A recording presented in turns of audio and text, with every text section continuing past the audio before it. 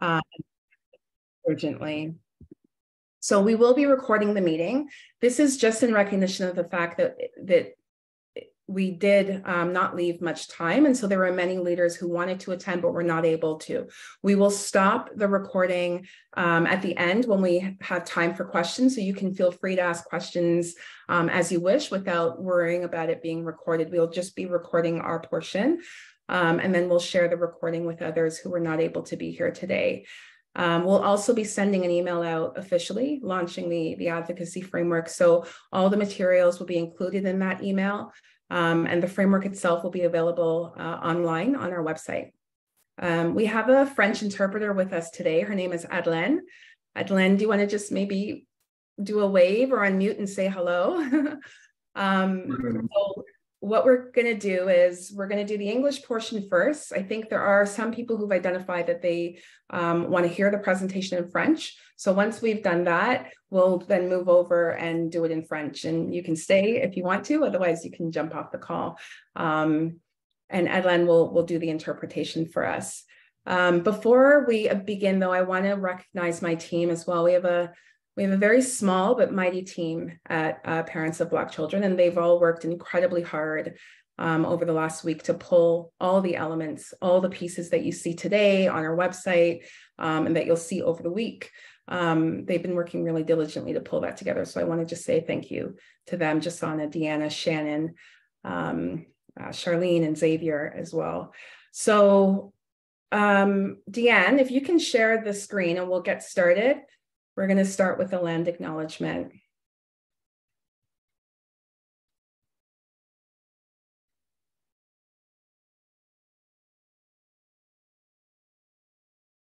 Okay. So where we stand may be a little bit different depending what part of the province you're in. But for us, we are acknowledging that the land on which we are all meeting is in the traditional territory of many nations, including the Mississaugas of the Credit, the Anishinaabe, the Chippewa, the Haudenosaunee, and the Wendat peoples, and is now home to many diverse First Nations, Inuit, and Métis people. We acknowledge all treaty peoples, including those who came here as settlers. We also acknowledge those of us who were brought here forcibly as a result of transatlantic enslavement. We honor and pay tribute to the ancestors of African origin and descent.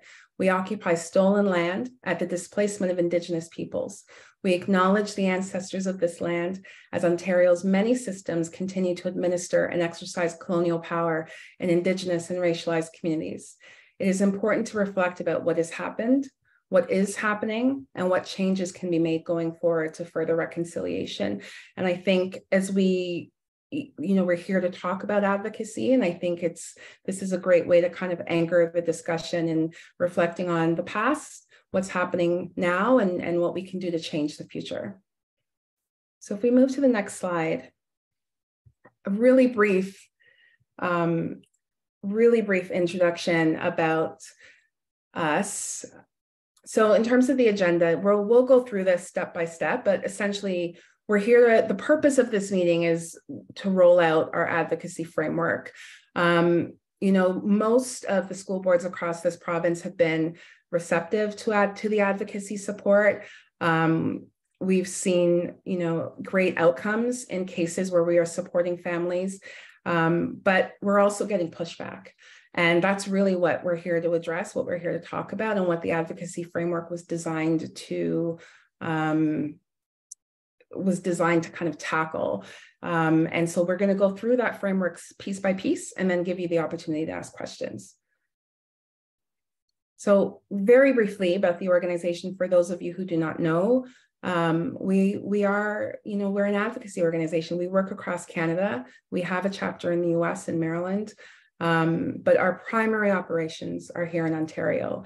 And our goal, our vision is always about creating an equitable and peaceful educational experience for our children. We work around 3 pillars, so we don't do a lot of programs. Our focus is transformational change. We're looking at, what are the areas that we can advocate for, that will create the systemic change that we want to see for our kids, so that we're not doing this in 40 years. That's always what we're thinking about. How do we make sure that we're not here again? How do we make sure that things change so that the next generation that's coming up, it looks different for them? We also provide, if you can go to the next slide, Dan, we also provide systems navigation support, which is the advocacy support, and then a lot of parent education and resources. So next slide, please. So today we're here to talk about advocacy. Like I said, for the most part, most boards have been receptive to the advocacy that we are delivering to families. We currently have, just parents of Black children, about 360 cases from last year, so over the last year and a half. And we're inundated with families who are requiring support. Most families, when they reach out to us, we're not the first point of call. 60% of the families that come to us have tried to have some kind of resolution in their school or within their school board before reaching out to us. So they're coming to us as a last resort. They're coming to us because they have nowhere else to turn. We all, I hope, on this call know what we're seeing, the differential experience that Black children are having in the education system, whether it's around teacher bias, over surveillance of Black children, so policing them, pulling, Black boys in particular out of class and searching them or searching their bags, over disciplining of Black students, lack of representation in the curriculum, and the high need of disaggregated race-based data so we know how our children are doing. So all of these are the issues. These are all reasons why parents come to us for support. And if we move to the next slide.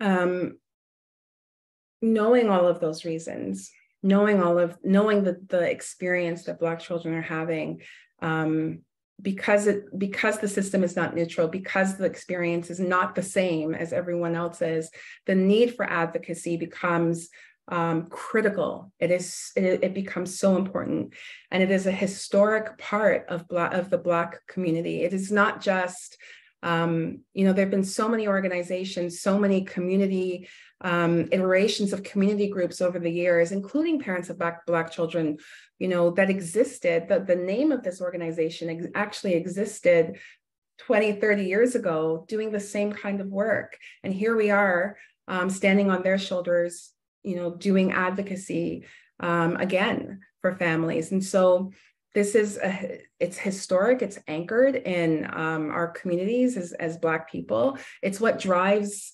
significant change in the education system. So, the fact that schools are open to community to, have soccer games or play basketball or whatever it is, that comes from advocacy. That comes from Black communities demanding access, right, to schools. The end of streaming for children, Caribbean and African children in the 70s and 80s, who were being streamed into English as a second language, even though they spoke English or came from English-speaking countries. All of that comes from advocacy. And we stand on the shoulders of those who came before us. Parents of Black children, we are only one of many advocacy organizations, or many organizations providing advocacy services across this province. So we have a program called Student and Family Advocate Program. We lead the community of practice, and there are 16 other organizations that also have the Student and Family Advocate programs. Many of them have multiple advocates, which means there are at least 20 plus individuals across this province whose job it is to go into school boards and schools to support Black families as they're navigating the education system and adjacent systems. So it's really important knowing that our community groups and school boards can work together. So next slide. So the other piece before we get to the framework that we wanted to really anchor this conversation in is the fact that in many ways, this type of advocacy and systems navigation might be new to the education system, but it is not new to other systems within this province. So The justice system is a good example of a system that has worked with advocates for quite a long time, but the healthcare system as well is a great example of where there are system navigators, advocates who have been embedded in the healthcare system. If I think about Cancer Care Ontario, which is now Ontario Health, but the cancer system, they have Indigenous system navigators, they have diagnostic assessment program system navigators, they have, all sorts of navigators that work across the system, and their sole job is really to be that person that stands side by side as an individual as they're navigating the system. So, and in 2018, I was part of an initiative where called One Vision, One Voice. It's a community-based initiative anchored within Ontario Association of Children's Aid Societies. And there, we launched a pilot project that anchored system navigators within the child welfare system. So these are not, the advocacy and the idea of systems navigation it's relatively new to education, but it is not new to systems across the province. And it's very important to remember that and to think about that as you're engaging with advocates. Advocacy, we've written here, and I think, again, one of the key messages I'd like to leave you with is that advocacy is both a best practice and a promising practice. So it is a best practice because we have seen the way it works in other systems. There is data that tells you how beneficial it is. And it's a promising practice because it's relatively new, the way in which it's being done within the education system, and there's opportunities there for growth and to see, what the impacts are. So, like I said, we have student and family advocates that work across the province, and really, what this advocacy framework is about is it's about our expectations. It's about how we collaborate and how we resolve issues of anti-Black racism, issues of concern for Black children. Next slide, please. Thank you. So if we get to the crux of the advocacy framework, we've tried to anchor it. We start with our approach, and then we kind of go on from there to our expectations. So our approach is really grounded in four main pillars. It's about urgency, consent, transparency, and accountability. Those are the four things that any case that comes to us, those are the four things, the four ways in which we respond. Urgency, because we know these are children, and we know the impacts that the anti-Black racism, the racial violence, the trauma that they're dealing with or that they faced in school is urgent. It is a matter of urgency, and we respond as such. We always say that we have a 911 response, and we need to have that response to racial violence. If we think about it, racism is the only form of trauma that we expect children to live with. If they are being sexually abused, if they are being physically abused, we act, we are quick. But with racism, it's kind of often hands up and nobody knows what to do, and we have to talk to this person, there's this policy. What we're saying is we need to cut that. We need to act with urgency because there are real impacts and real implications for children and their parents. Consent. So we have a full intake process, as do the other advocacy organizations that work across this province, or the other organizations that are delivering advocacy. All of us have an intake process, and part of that intake process is around consent. So with the Parents of Black Children's intake process, we have consents that parents sign that allow us to speak on their behalf, to provide information about their case to third-party supports like mental health therapists or a social worker or the school. And so we want to make sure that is also, it's recognized, and you understand as well that is part of our process. We will never work with a family unless they come through our intake process. And that means they've already filled out those consents, which are recorded and binding. Transparency.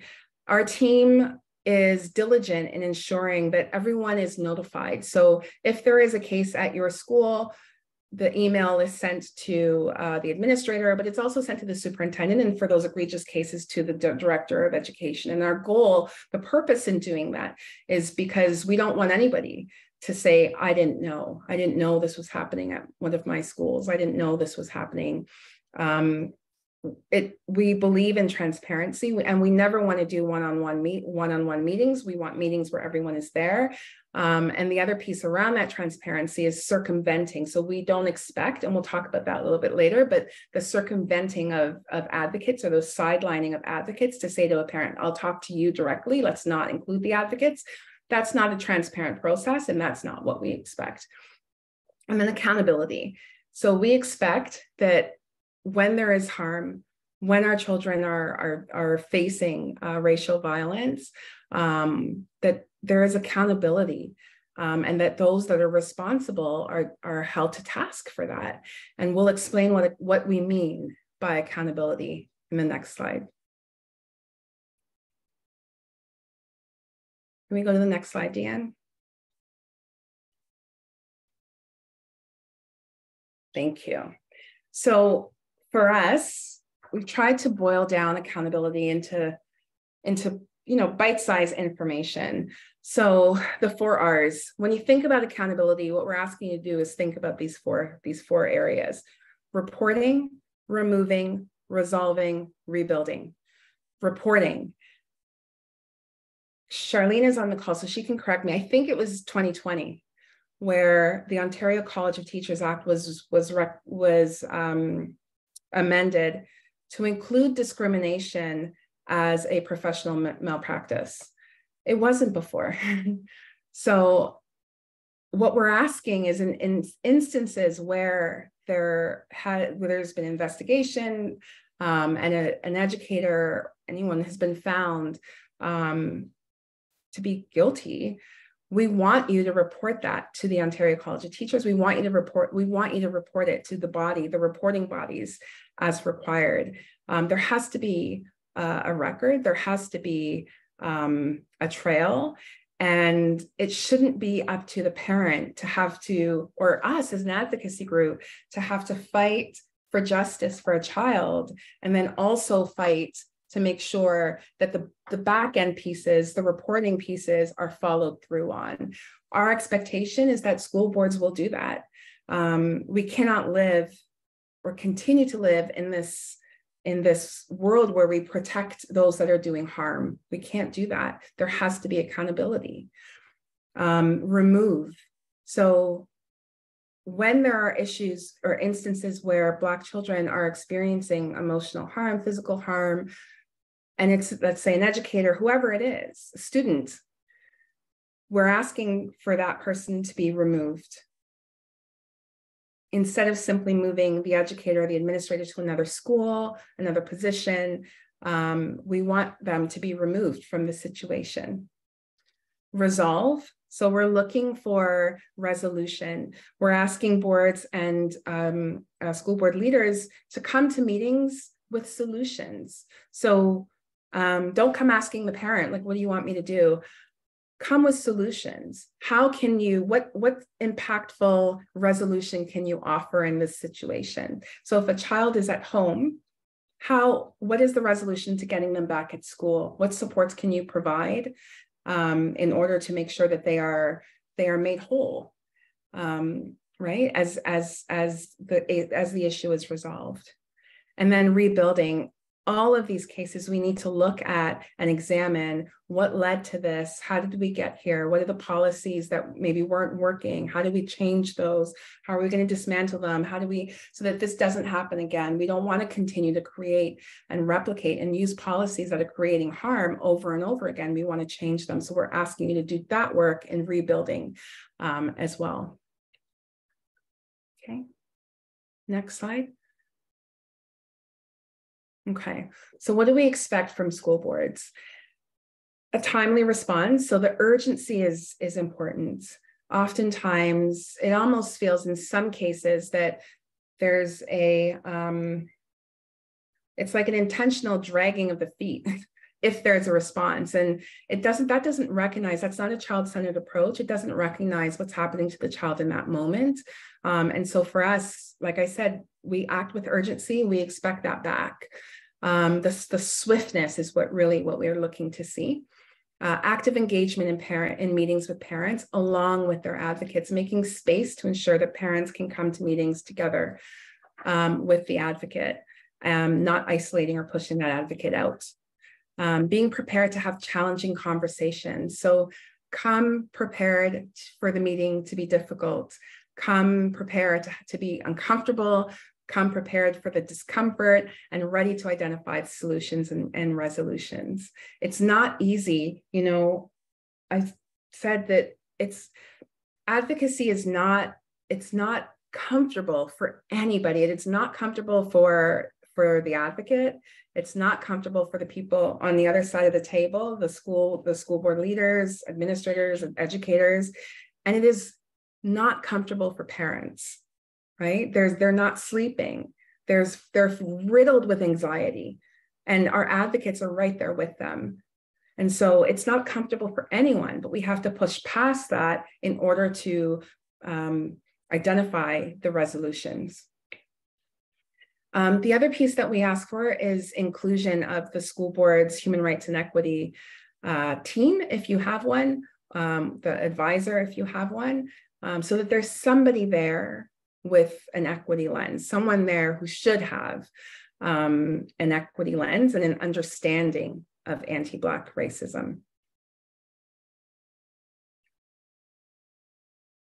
Okay, so that's what we expect. This is what we do not expect. Disengagement.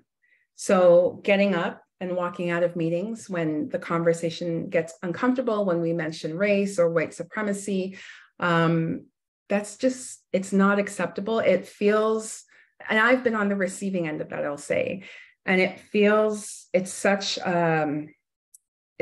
a minimizing of the experience for the child, but it's also sends a very clear statement about what you think of that parent, what you think of the situation, and the fact that you just don't care. And I don't think any public school, any publicly funded school in this province can afford that kind of disengagement. So use of racial slurs, racial tropes or stereotypes directed at parents or advocates during meetings, being mindful of how you approach the meeting, right? So we've had individuals on calls who have used racial slurs on the call, who are intentionally repeating racial slurs that we were there to discuss. That's harmful. It puts our advocates in a situation where they're experiencing racial violence now. Now they have to navigate the fact that they're there to support a parent where the child might have been called the N-word, but now they've been assaulted with that word, right? So that's harmful and it should not be accepted. And if we're in situations where that happens, it also shouldn't be left to the advocate to now have to explain why that's a problem, demand that person is removed, and look for justice for themselves as well in that situation, right? Especially if there are multiple people on the call, you should be also ensuring that you move into that stage of urgency to deal with that matter, right? Refusing to meet with parents and advocates or delaying or roadblocking meetings. And what we mean by roadblocking is things like saying, my policy says you can only have one advocate with you. When we go to school board meetings, oftentimes there are multiple people representing the school board. There's superintendent of, everything, 3 or 4 people. It's the same thing with advocacy supports. We work with other organizations. We consult. At POBC, our advocates usually work together. So you'll have 2 advocates, 2 or 3, depending on the case, working together to provide support in the same way that all of you as members of the school board work collaboratively with each other on different issues. So, saying to a parent, you can only bring one person, to us, that is a roadblock, as well as saying, the meeting must take place in person. When we think about accessibility and the fact that before COVID, things were done a certain way, and COVID has really allowed schools the opportunity to be more accessible to parents, many of whom are working. Some are working multiple jobs. An online meeting may be easier. And so having that and making that happen, there needs to be some thought around that approach as well, because saying to a parent, you must have a meeting in person is highly problematic, especially if they're working with an advocate. Tone policing. So tone policing advocates or parents during meetings. So we're talking about children. We're talking about harm directed at children. And like I said, it's not comfortable conversation, and it will be emotional. And so the tone policing, I think, it's something we do not expect, particularly for parents who may have a hard time expressing themselves exactly how they want to express it, who are trying to deal with 100 things at once and 100, different feelings and emotions. But what we don't expect is that tone policing, or that, putting that up as an excuse, as a reason not to continue a meeting. There's really no reason for that kind of approach. And then the last is delayed action. So like I said, we approach everything with urgency because we know it's urgent, and we're expecting that for families as well. We're expecting quick and swift movement, quick and swift resolution. And we don't want what we don't want is situations where policy is quoted, or school boards legal or investigative process is quoted as a reason why there can't be resolution. We know that there are always ways in which to provide support that work around those policies and those procedures. And if those policies and procedures are roadblocks, then you need to identify that and look at how you rebuild, right? How you rebuild those policies. Okay, so what can school boards expect from us? And so in addition to the urgency, the consent, the transparency, and the accountability that we mentioned, school boards can expect, like I said, an email notifying them, all leaders, of the issue, a collaborative approach to resolving concerns, a timely response to email communication, and they can expect us to be present with parents and to vigorously support parents who have come in for support. Next slide. So this is just, if we were to encapsulate and leave you with one thing around the way in which we approach advocacy, it's really that we anchor our advocacy support in the Ontario Human Rights Commission policy and guidelines on racism and racial discrimination. And you can find this online, excuse me, sorry.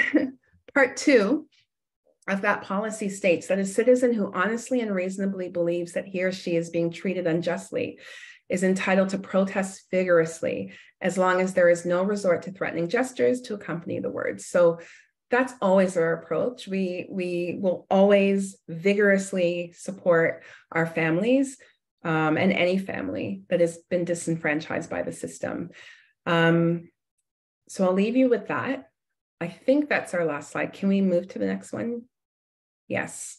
So that's our last slide. We'll open it up for questions, and the idea is, we'll pause the recording. Can we pause the recording? We'll take questions, and then once there are no other questions, okay. Okay. So thank you for joining us. So I see Emile. Okay. Okay. So Emile, you're the last person. So we have Edlyn. Edlyn is going to be our interpreter. So Edlyn, I guess what I was thinking is we could just speak, and then you can offer the interpretation. If I may, Kiri, I understand very well in English. I'm from AEFO, which is a Francophone Teachers Union, and I was really looking forward to hearing reactions from the school boards and different people that were here. So I want to save you the trouble, and I really appreciated your presentation, and I'll be taking some of this back to our leadership. And but I don't want to make Adlyn work for if there's no need. Thank you. I appreciate that. And we are on our website right now. The French video, I believe, is there. But we will be uploading and you can use the translation tool to get the French framework, but the actual document will be uploaded this afternoon. And if it would be helpful if you want us to present to your team in French, that might be.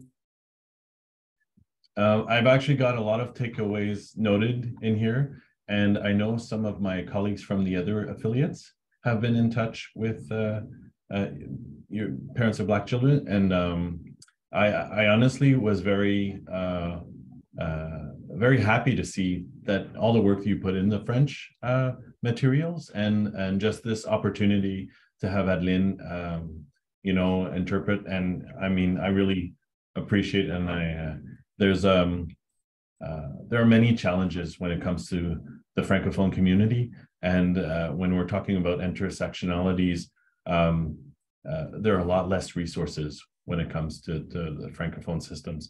So I really, really appreciate this. And honestly, I've been doing a lot of research lately, and I like how clear your approach is.